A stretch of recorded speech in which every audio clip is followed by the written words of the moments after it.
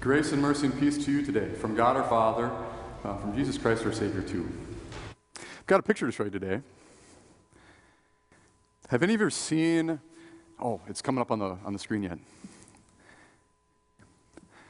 I wanted to show you this as a time-lapse video. Any of you ever seen the time-lapse videos of a bean seed growing? I know it sounds just stupid, but there's this one on YouTube that 28 million people have watched because it's awesome. They've got it where there's a pane of glass and you can see below the ground and above the ground, and it's sped up to 17,000 times the actual growing rate. So in 3 minutes, you watch the seed in the ground grow up for like 30 days of growing. So I couldn't get copyright permission to show it to you live today. I wanted to, but let me do the best I can to tell you what that video is like, and you'll just have to imagine it. So they poke in this red kidney bean seed, and it looks like it's just this dead brown thing. You know, it's not going to do anything, right? And the whole first day, nothing happens. You probably know it's softening up as it starts to absorb some of the moisture from the soil. But on day 2, there's this root that pops out, and the seed knows which way is up and down, and that root heads straight down into the soil. Days 2, 3, 4, it's just going down, down, down. Day 5 and 6, all of a sudden it gets really hairy, and all these white fuzzy root hairs just explode out of both sides and head out all over in the soil all around. Day 7, 8, on top of the soil, it still looks like nothing has happened, but since you see the cutaway view, you know that it's very much alive with the roots underground. But then about the end of the first week is when that shoot pops out of the seed going upward. And as soon as it breaks the soil, then photosynthesis starts, and that's when the growth really takes off.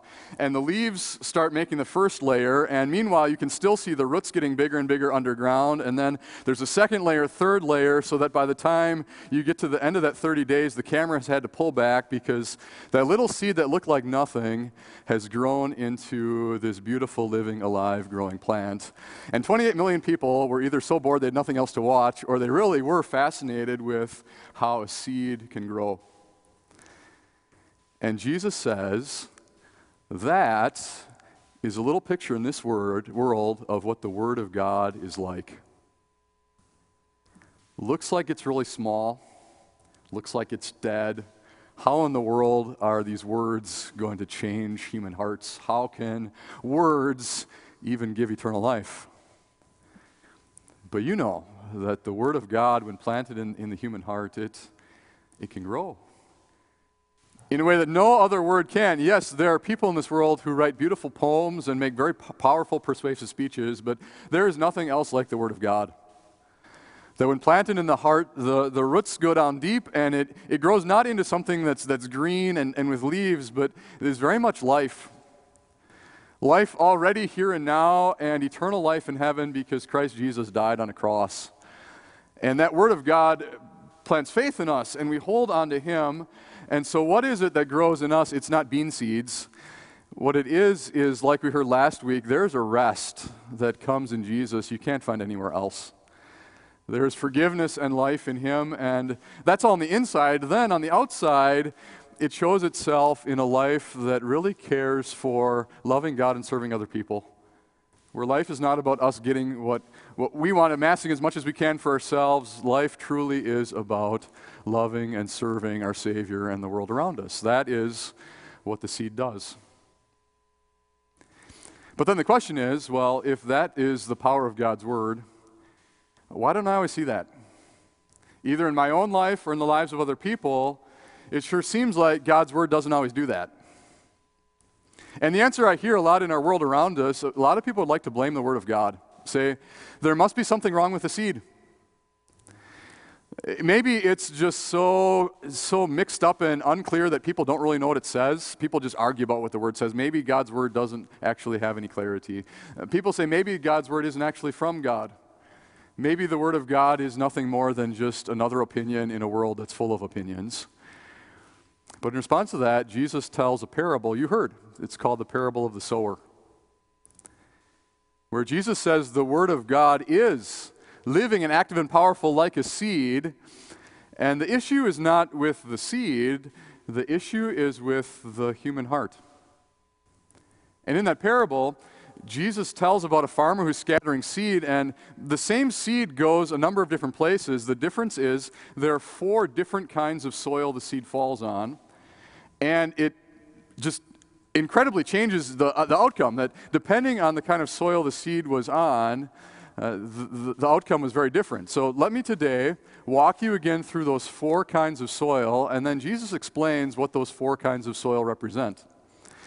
But you know, right, it's not about soil. This is speaking about human hearts like yours and mine. And so the question I want you to have on your heart today as you listen again to these words of Jesus is this: what kind of soil is filling my heart as I hear the Word of God?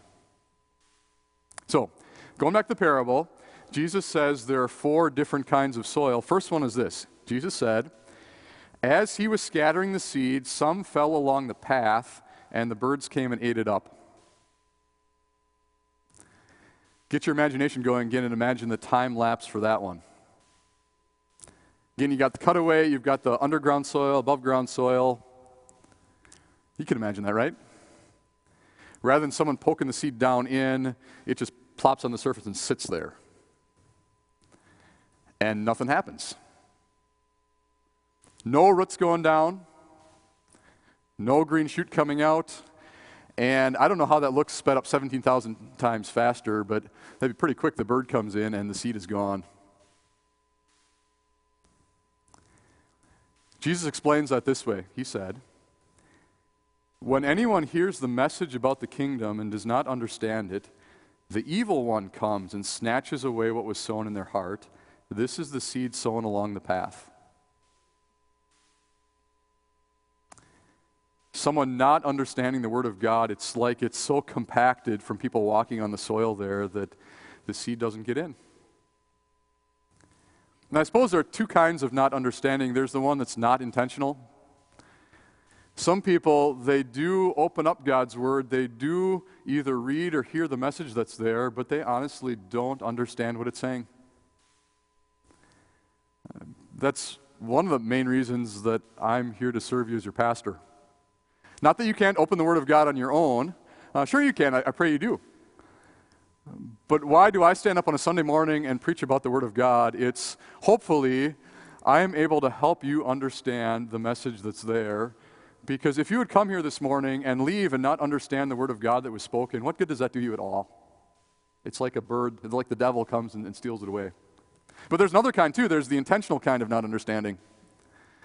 There's the kind where people so harden their hearts against God's Word that they maybe have read the Bible straight through. They may know what the message is, but they have no intention at all of really listening or understanding or taking it to heart. They have rejected it for whatever objection they have. They do not want to listen to it. They do not want to hear it, and that's like the devil coming and taking the seed away. I think I could say this. It's a pretty absolute statement, but I think you could say that the Word of God is more available today than it has ever been at any point in human history. For many years, the Word of God had to be spoken because it was too expensive to make books. Then people started printing books, and the Bible went out in a way it never had before. In our age, it's not just the printed Bible, but if you have any device that's connected to the internet, you can access the Word of God really at any time. Looking at that in terms of a farmer, you could say there's more seed being sown now than at any other time in human history, and yet so much of it falls on hard hearts. How many people, even though they could read the Word of God, simply don't? How many people, when they hear the Word of God, for whatever reason, do not actually take it in and think about it? I was talking to a farmer this week asking about what this would look like with a modern cornfield. And their comment on this one was, yeah, if it's so compacted, some of it might sprout, but it's not going to germinate. And honestly, driving by here, there's a wheat field on 89 that just got harvested, and all the geese are just loving it. How much wouldn't the Lake Mills geese love it if a farmer just took all his good seed and spread it out on land that was too hard to actually have it sprout? That's the way the Word of God, Jesus says, in people whose hearts are hard. Second kind is this, soil number 2. Jesus said, some fell on rocky places where it did not have much soil. It sprang up quickly because the soil was shallow. But when the sun came up, the plants were scorched and they withered because they had no root. Get your imagination going. What's a time-lapse look on that one? This time the seed goes down in and it starts growing. The roots go out, it comes above ground. If you only had the above ground picture, it probably looks like a pretty good plant. But since you've got the cutaway view, you can see there's a problem because underground it's all rocky, and so you can see just by looking there's nowhere for that taproot to go down any deeper. It's gone as far as it can and it's stuck. And maybe that plant grows to an extent, it looks good, but Jesus says then a really hot month comes. And because there's no deep root, all the water in the surface gets dried up and that plant dries up and withers. Jesus explains that one this way. He said, "The seed falling on rocky ground refers to someone who hears the word and at once receives it with joy. But since they have no root, they last only a short time. When trouble or persecution comes because of the word, they quickly fall away." Someone who takes in the word of God and it sprouts and grows, faith is there. This person believes in God. They have faith in Christ Jesus as their Savior. But for whatever reason, they stop growing in their faith. They're content to let their faith be that initial germination where the root stops going deeper and deeper and deeper. And maybe you can think of situations where that can happen. The child who goes through confirmation class and is confirmed but then never steps foot in church again. The person who takes the Bible information course and soaks in God's Word, so much loves it that first year, but then just drifts away. Or I hope I'm not being too personal with this one, but one thing I see here in Lake Mills is this. We value Christian education so much. We send our kids to the grade school here. We have Lakeside down the street. I think that's wonderful for our young people. My concern sometimes as a pastor is this. We have our kids in God's Word, but do we as adults keep studying it the same way we have our kids study the Word of God? I think it'd be easy for us to be content with a faith that's fairly shallow. That above ground might look healthy and fine, but if you look under the surface, you'd realize there's an issue there because the roots aren't deep. Jesus says that'll get shown when there's trouble. When people go through hard times in life, that's when faith stands or falls, where it thrives or dries up and withers. Maybe we're going through some of that right now with all the things we face now, but Jesus says the real test would be that if there is persecution for Christians because of the Word of God. Our country has enjoyed some pretty favorable growing conditions for Christianity for generations. If there would be a time when half of us would lose our jobs because we're Christians, when it really is hard to be a Christian because of your faith if we were socially ostracized, how much of the visible Christian church would dry up and wither that people would turn their backs on God? Jesus says the issue in that case would not be any issue with the seed or the Word of God. The issue is with a shallow faith of people who don't want to let the root go down deep. Again, I asked a farmer about that, and the reality is if there's too much rain early in the growing season on the corn, that can be a bad thing. If, let's say, end of May, early June, it's really wet, the corn plants just have their roots shallow then. They see no need to send the roots down deep. And if that's the case, you get a really hot, dry July or August, or even a big windstorm can come and just knock the whole field of corn over because the roots were so shallow. Jesus says that's the way the Word of God is in the heart of someone who does not really want to have the Word go deep. Third kind of soil is this one. Jesus said, "Other seed fell among the thorns which grew up and choked the plants." Again, get your imagination going. Time lapse on this one looks like seed goes in the ground, the roots start growing, there's faith there, it pops above the surface. This time there's no rock underneath to stop the root going deep. This time the problem is there's all kind of other stuff growing on the side, so it's constricted, it can't move out. It can go up and down, but not outside to side because of all the weeds that are there. And so what I think is interesting on this one is the plant never dies. the plant stays alive, but because it's been so constricted by all the weeds on the sides, it's always this stunted midget kind of plant that never gets big and never produces the fruit that the farmer had hoped for. Jesus says this: the seed falling among the thorns refers to someone who hears the word, but the worries of this life and the deceitfulness of wealth choke the word, making it unfruitful. What is it that would be those weeds that choke out the word planted in the heart? My first thought would be people getting too busy. That's the one I hear all the time as a pastor. I'm too busy to be in God's word. I'm too busy to come to church, too busy for this, too busy for that. That's not the one Jesus picks, though. Jesus says the thing that's like weeds choking out people's faith, two of them. The first one is worries about stuff in this life. The second one is there's a deceitfulness, a lie that comes from wealth. Think about each of those for a second. If you and I are filled with so many worries about this and that, how much can't that fill up your whole life so that there's no room left for the Word of God to grow in you?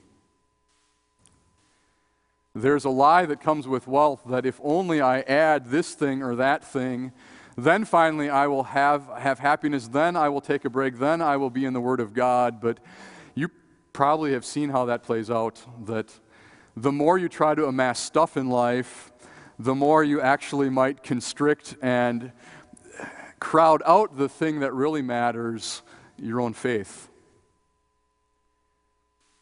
I was talking again to that farmer. They shared a story of what actually happened once.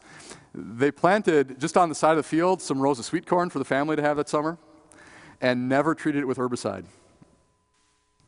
And wouldn't you know, the weeds took over to such an extent, the corn never died there, but in the end, they just mowed the field flat because they weren't going to get any sweet corn out of that field. All the plants were so stunted in their growth because of the weeds that even though the corn was alive, it was worthless as far as fruit goes. And Jesus says that's the way the Word of God is in our hearts if we allow the worries of this life, the deceitfulness of wealth, to choke it. And for you and me, if you wonder, why don't I feel more of the rest? Why do I struggle with having peace? Why is it I struggle with having more of a loving attitude and patience toward the people around me? Maybe it's because your faith is being choked. That's why the growth is stunted.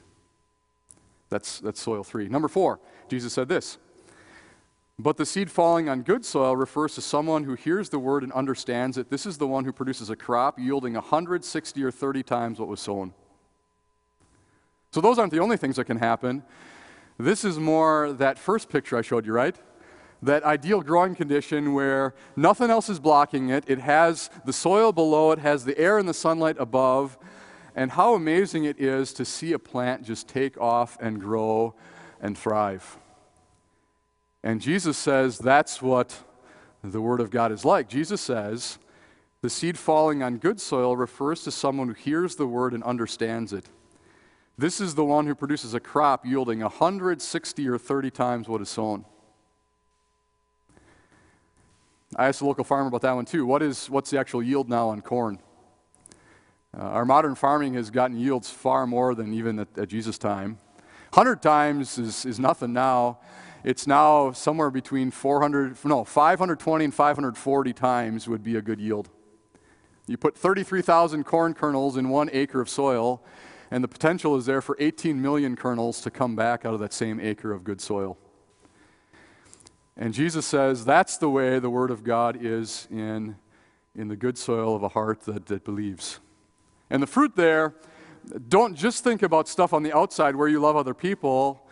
That's also the stuff on the inside, where the fruit of the Spirit is love and joy and peace. That for you, you know Christ Jesus as the one who died for you, who took all your sins away, to know that you've got life in heaven. That is a fruit of God's Word inside of you. But just like the growth never just happens below the surface, it's going to sprout and grow, so too in our lives that God's Word is going to grow into a life on the outside of love for other people. thus the Word of God inside of us. Now, let me go back to that question I asked before. Which kind of soil are you? The reading today cut out the verses in the middle, but in the middle is a warning from Jesus that there are an awful lot of people who think they see and hear the wonderful things of God, but who are actually blind and deaf. And the warning of this parable is, be careful that you don't look at yourself and say, I would never reject the Word of God. There's nothing in me that would ever fight against His Word planted in me. I pray that you do see good soil in your heart, that God has worked that inside of you. Most people I've heard of who look at this parable, and this would be true of myself too, say, I'm a bit of all four. Sometimes more this one than that one. Do I need the Word of God sometimes to come and break up the hardness of my heart? Yeah. Or to dig out the rocks or to pull the weeds? Yeah, I do. And yet, even with that warning in mind, there's a phrase that Jesus uses here. Jesus said, let whoever has ears, let them hear.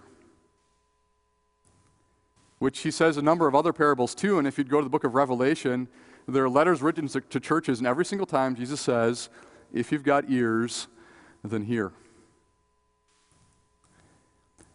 And so to you today and to me, Jesus' desire is that you would hear the Word of God. If you've got those kind of funny-looking flappy things on the side of your head, then Jesus wants you today at St. Paul Lutheran Church to hear the Word of God. And that's my prayer for you too, that as I preach it today, as you heard it read, that the Word of God would fall on soil where it sinks in and grows and produces fruit. And I hope that that's your desire for yourself and for your family too. That as the Word of God is planted in you, it produces fruit like nothing else in this world can. That you have hope and joy in the peace, even in the middle of trouble and chaos. That you have forgiveness of your sins, even if the devil would want you to be guilty. And on the outside, you burst forth in taking care of and loving the people around you to such an extent that people say, what in the world is planted in you? And the simple answer is, it's that simple Word of God that doesn't look like much, but that when planted sprouts and grows. Amen.